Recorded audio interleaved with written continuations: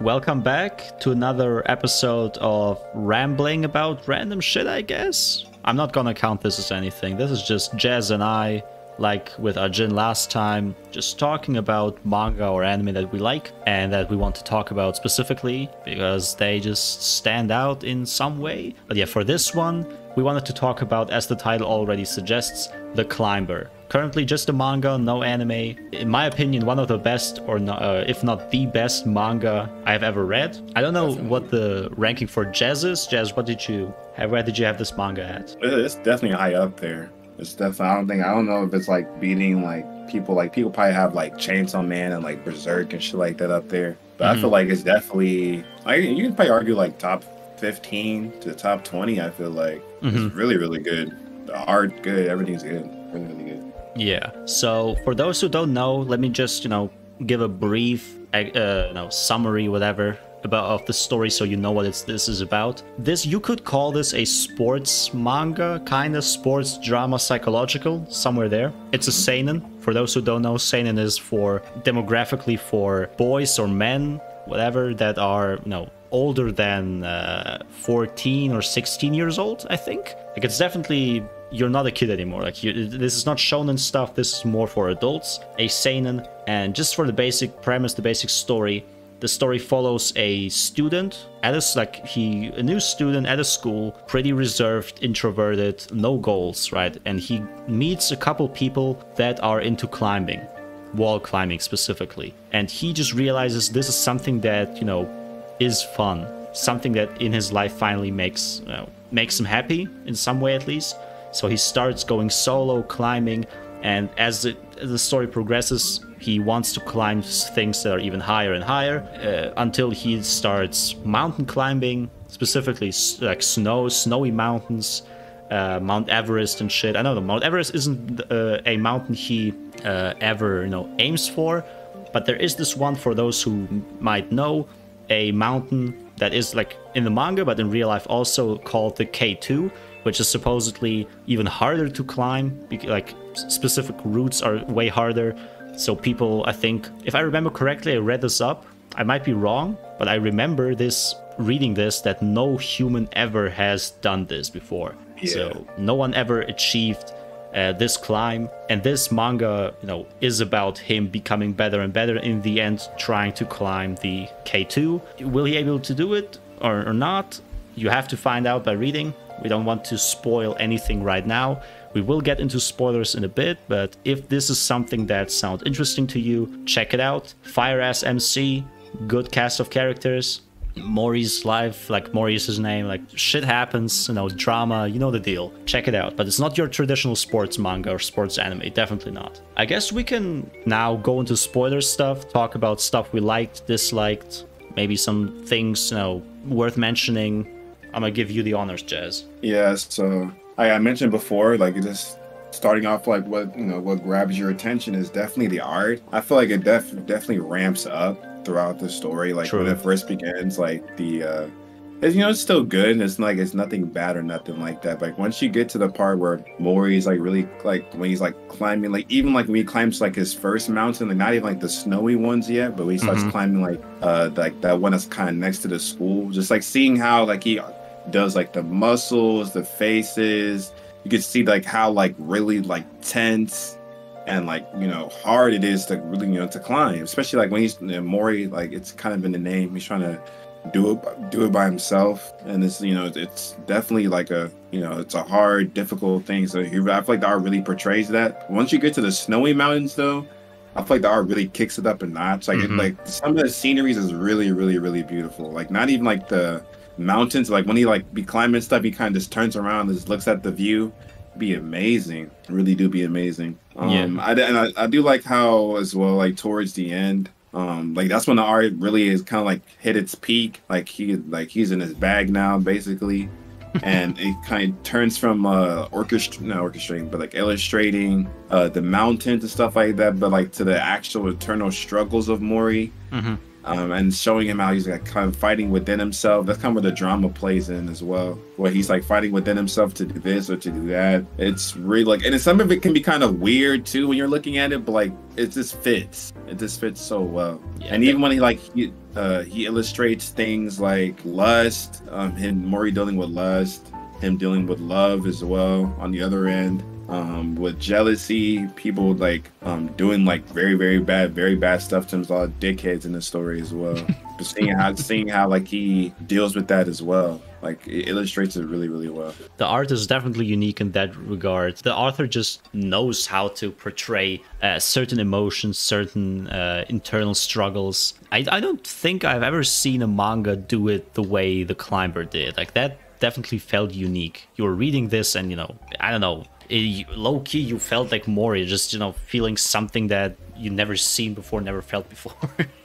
But obviously for us it's just the art. Mori is struggling for real. That bro definitely hadn't had a, you know, regular life. But yeah, apart from the art, I can add something here that I liked. It's as you said, the whole internal struggle, like the drama aspect here, Mori's character development. Like this manga is all about, at least like at first, loneliness, you know, being alone. Are you able to go through life all alone? What is your purpose in life? Like this is one of the big themes. Mori goes through this whole story trying to really find out what he wants to do, why he wants to climb mountains, what is it that he really wants in life, and the people around him also push him to his limits in a lot of regards. A lot of people die, but this is all just, you know, part of life basically. If you for some reason still are here, you know, thinking like don't know, like you never read it, and this sounds interesting to you, definitely something you should check out. Even if you're not into sports like that, into mountains, if you're into, you know, well-written characters, well-written protagonists, this has to be manga for you. There is no antagonistic force,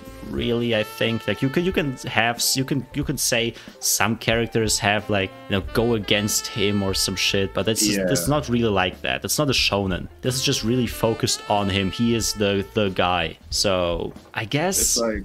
Yeah. It's like, I guess, like within the arcs, there is like a more of like a main person for sure. Like, oh, like this person's going to be like the main one, like kind of antagonizing him. But and once you finish a story, like I feel like there's no antagonist that kind of like leaves an impression, and I don't think that's a bad thing because that's not the purpose of the story. Yeah. So, and even before the recording, we were thinking about, because we did it for Ajin, what other manga are like this? Like maybe we tried to find manga that are maybe popular, that are kind of like this, but we just couldn't come up with anything. Maybe we just haven't read enough or watched enough yet. But I mean, for anime, I watched almost like, I checked like almost 400 shows, or maybe if I count the dropped ones, it is more than 400.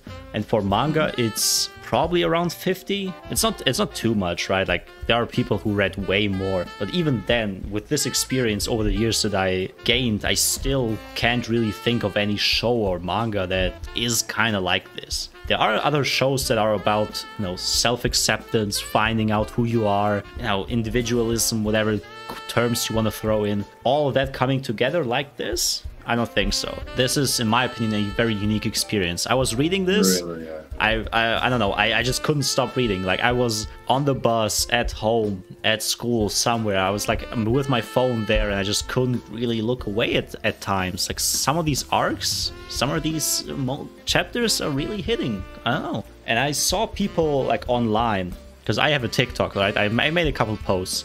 There are people, you know, as always, coming in, calling it overrated and shit. I just know they had never read it then. It's the same thing here. It's definitely not overrated at all. Absolutely not. I don't see how you can even make that judgment based on this one at all. That's crazy. Yeah, but I mean, it's similar to, like, let's say Monster, right? Monster is critically acclaimed, just like Berserk, just like Vagabond. And then you see people like, this shit is mid. This shit put me to sleep. Like, stop lying, right?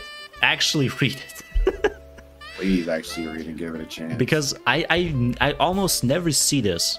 I went on Mal, even like while reading The Climber, just to see the reviews.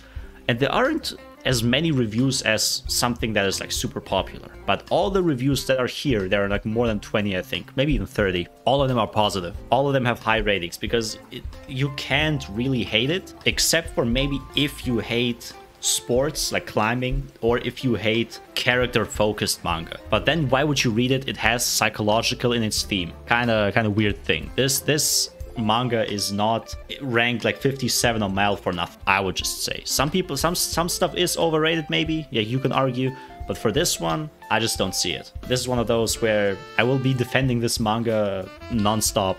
But yeah, apart from that, it is fire, yeah. But I think there isn't really too much to say here anymore. I think we covered the most important stuff. Is there anything you want to add, Jazz? Maybe something I forgot? No, I think it's you most of it all. I feel like once you do, I know at times it can be get kind of a lot, because like the way they be kind of going into his like the way he's like handling things and his emotions, the tribulations he's having to overcome, make him definitely become a lot. But once you finish the story, it's really like, damn, like it's just like one of those like it's really, you can't really compare it to anything else. Like once you finish that story, it's like I think it automatically goes into like your top 10, 15 manga of all time, because I can't compare it to anything else at all. Yeah. So it's definitely like a unique masterpiece. Very, very unique.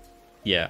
I can only speak here for myself, obviously. I can speak for everyone. But this is, I would say, one of those mangas that can be, even if that sounds kind of extreme, like life-changing, like you can definitely learn something from reading this. It's like there are books, there are movies, there are just shows that are so good that you really remember them after many years still.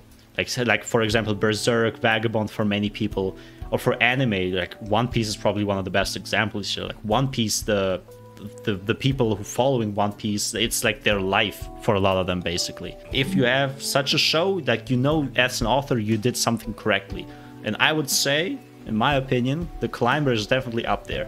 Not as popular, but for those who read it, like, I haven't heard anyone that says this is bad. Even the people saying it's overrated, they still rate it highly. They just say it's not as good as all people say. Like, it is still good, you know, no need to lie. Basically, this is all there is to say. It is hard to talk about plot-specific points because there's just so much going on, especially in his, like, for the main character internally. And this video would just take way too long, and it's also not really the place to talk about it because we just want to ramble about this show, tell you why we liked it. I can't really find anything I dislike about it. I could say that maybe the pacing could be a bit slow at times for some people, but even then, like, the pacing doesn't stay slow for too long. Let's just say that. Even for like he climbs mountains, as I said, and it can be slow at first, you know, the beginning, but then it ramps up. It gets like shit happens. I think this is it. I think, yeah, definitely read The Climber. If you don't like it, like if you read it and you actually didn't like it, I don't know. I know we don't get a lot of comments recently, but comment down below if you hear this. Read it again. No, read it again. Or read it again, yeah. And if you read it twice, then, you know, we'll read it again, okay? It's basically like that. I've seen the vision.